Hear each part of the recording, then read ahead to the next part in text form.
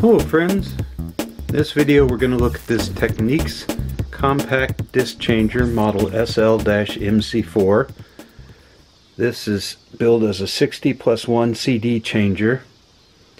I got this at a private thrift store recently for literally $1. They were selling everything in the store except furniture for $1, so I picked this up. I've seen a lot of compact disc players around the thrift stores. They're very common and cheap. There are many different options. One of the common types has a 5 CD tray, and there's also some others that have kind of a cartridge format where you put in a cartridge that maybe holds 10 CDs, and you could have multiple cartridges and kind of swap those in and out. But this is an unusual design that has kind of a sort of a jukebox format. You can see here you put in the CDs, and after folding down the front panel, and then run it from there. I haven't tried this out, have no idea whether it works or not, so I'll do what I always do in these cases, which is turn it on with the power meter going to see if the power is within scale. I've just plugged it into my watt meter. It's showing about 3 watts as ambient power with it turned off. That's normal for having a standby power for remote control. This didn't come with a remote control, but I may be able to find one somewhere if it's of interest. We'll turn on the power here. We have lights coming on. It's making some grinding noises and saying checking disc. This doesn't have any discs in it at the moment, so that's maybe normal. The power here has gone up to 8 watts. It says error, and it's kind of making some nasty chunky noises. I don't know if that's a problem or just normal with no discs involved, but I'm going to put a disc in and see what happens. I haven't looked at the instructions on this yet, but it's got a little picture here that shows you how to load the disc. Here's a copy disc I made of one of my CDs years ago. Just put that in there. Let's pull another one out. So if this has any problems, tears up the CDs, that's not really a big loss. I haven't been using these copies in a long time anyway. So let's close up the lid and see what happens. I'm going to, let's see, I think this has some sort of search or disk skip button. Put those in the middle. Maybe that's not a great idea. Let's put them in at the beginning. I moved this one down and put it in this little slot, and I didn't realize that it looks like this button is a mechanical system to sort of eject the CD. We'll try putting this one in. Looks like, tell you what, we'll just start with one and keep our ambitions small. You can see there's a fold-away panel that's mechanically linked back there, and a chain drive of some kind that looks like it runs the selector mechanism, whatever that is. So we'll go to disc 1, which I assume is what this is. I don't have any audio connected to this yet, so we'll just kind of see if it basically appears to play. Reading track 01. Okay, that's all very good. Here's a look at the back panel. We've got a standard AV type power connector, line out, and optical out. One of the nice features of this is with the optical out you can run it into the AV receiver of your choice and use its own built-in D to A converter instead of the one that happens to be in here, which we don't know is good or bad or indifferent. title of my CD came up here. This is called Pirates of Penzance by the Welsh National Opera. So I've selected the input on this red cable that comes over here to the back. We're going to play just a little bit of that to see if music comes out.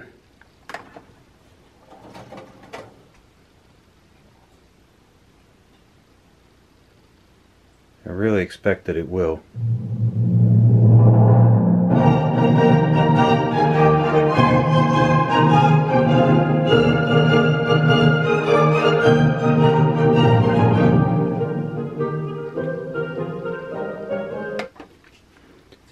So that's the overture to the Pirates of Penzance, and the tune is Pirate King. But to the YouTube copyright police, I consider 15 seconds fair use. So we may mute part of that if we have to. But anyway, we have a real success here. In our next stage, we'll take the lid off of this and see how the mechanism works inside it. It has this very nice blue color here, which is I just noticed. This has the standard 4 side screws and 2 back screws. That sort of thing is generally pretty standard for AV equipment, with some changes. This is interesting. I'm feeling this 60 hertz buzzing on the case, which I know from experience is suggests a shock hazard. So that'll be something we look into. This has a 2-prong cord, which is polarized and shouldn't be backwards. But my experience with these things has been that when you feel that buzzing, something is really wrong, and it's a potential shock hazard. This may have the so-called death capacitor in it, I'm not sure. I plugged this in through my isolation transformer that I made in one of my very first videos. So we'll get that going again. And you can't tell this at home, but the 60 hertz vibration I was feeling on here isn't there anymore. So that confirms what I suspected of some electrical short. We'll keep that plugged into the isolation transformer when I use it for now, until I sort out whatever's wrong there. As a quick test, I'm going to put in one of these power line connection testers. I've taken the isolation transformer out of it, but just using the tester itself. You can buy these at hardware stores for a few dollars. So this has 2 yellow lights, which on this tester indicates that the connection is correct. So that means that everything here to the wall is correct, which I kind of knew. But that confirms it, and the problem must be somewhere in this unit. In fact, what's interesting, it's unplugged and I'm still feeling that vibration.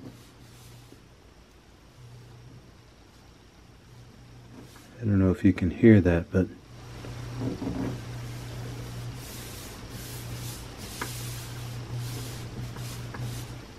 now that I don't understand.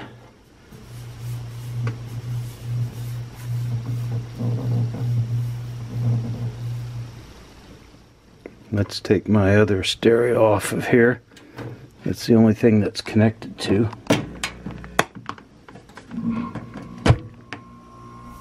Huh.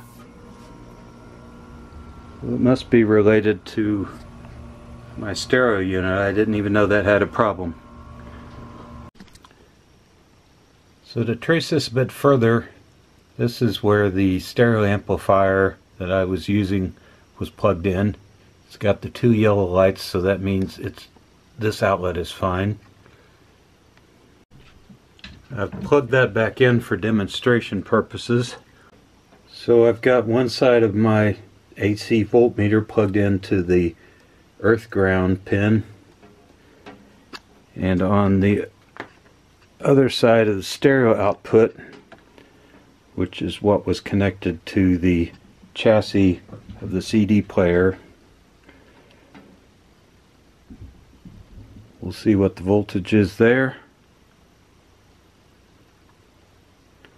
0 right now, but if I turn on the power, this has a relay. You hear the humming, which is okay since this is unplugged. So next, let's look at our volts here.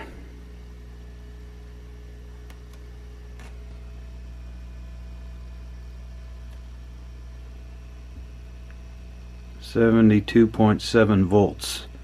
So that's between what's supposed to be the audio ground and earth ground, and that means that something is wrong inside this stereo amplifier.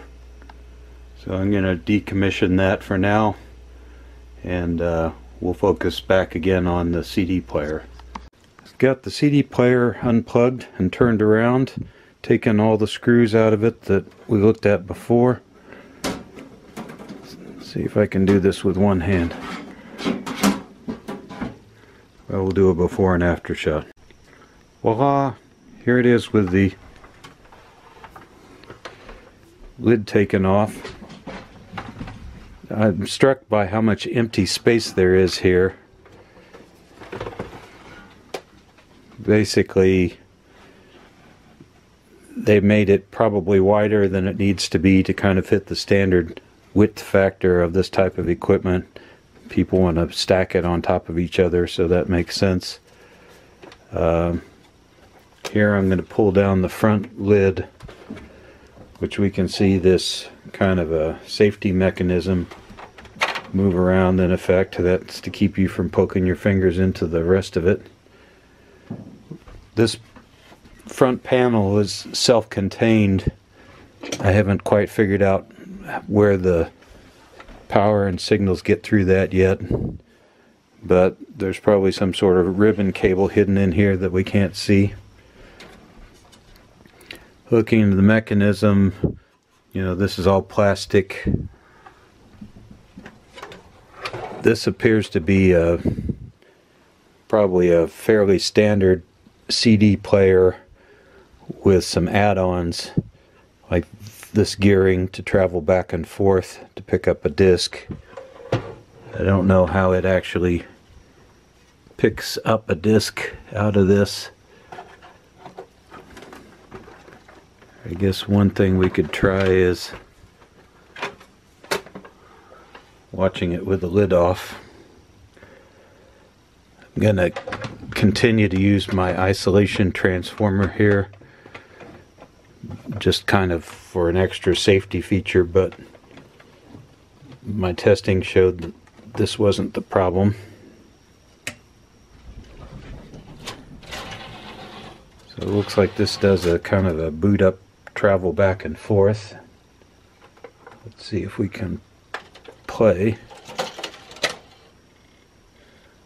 Looks like it has some sort of ejector down here that pops it in more or less in a kind of a standard way. So here we have an audio output board probably, as well as the optical output, which goes from here through this little ribbon cable. So this is probably just the optical LED and a couple of minimal support components. That comes all the way over here, it looks like, to this point. I'm not going to get my fingers in there too far because there might be some power line voltage there. This is kind of a simple power supply. Here's our two output connectors. So on a back to the shock hazard part, basically the 70 something volts that I had was going to these shield pins on the RCA connectors, which are electrically connected to this whole outside chassis box. So the design of this is okay from a safety point of view in itself, except that they're assuming that you're not going to put any voltage on the output connectors, and that would be a good assumption if the other unit weren't faulty. After having looked at this a little bit more, I've got some idea of how it works. This is purely a mechanical system here, and it has detents for each CD number. It has a numbering scheme with it, 10s and then 1s here, so that's all pretty straightforward. So let's take a tour through the mechanism to see how this really works. There's this large motor here that runs a little gear train that ends on these 3 gears. This one's just an idler gear. But these 2 gears and their mates on the bottom keep this moving back and forth parallel.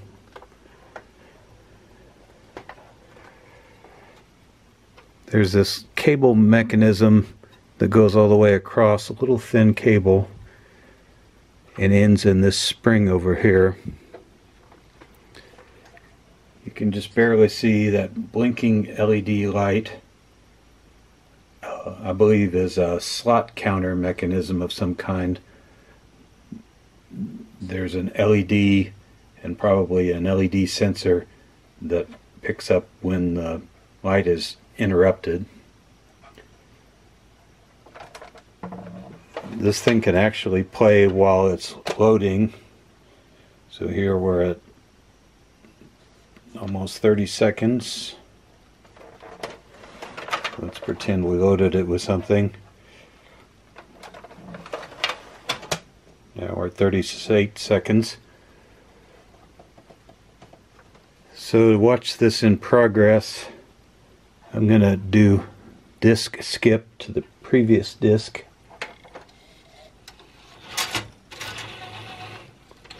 So it had to orient itself on both ends.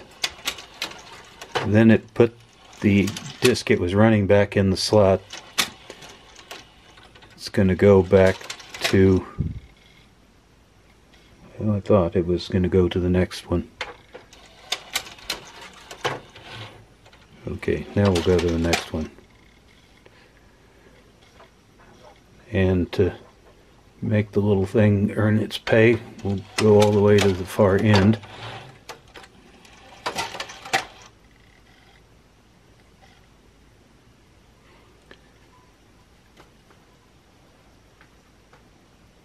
So overall, I'm rather impressed with this as a design. Now, from a user's point of view, it's pretty obvious that this is an inexpensive unit.